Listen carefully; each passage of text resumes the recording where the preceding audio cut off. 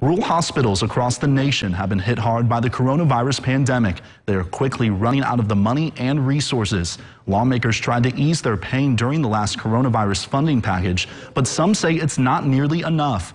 According to Texas Democrats, Congress approved billions of dollars in the latest CARES Act to help rural hospitals. Texas Democrat Lloyd Doggett says rural hospitals can't wait any longer. That will allow them to survive and remain viable, but also to maintain their service to their community. Now, the CARES Act includes a $75 billion package for hospitals across the country, and the administration says $10 billion will go specifically toward rural health care providers.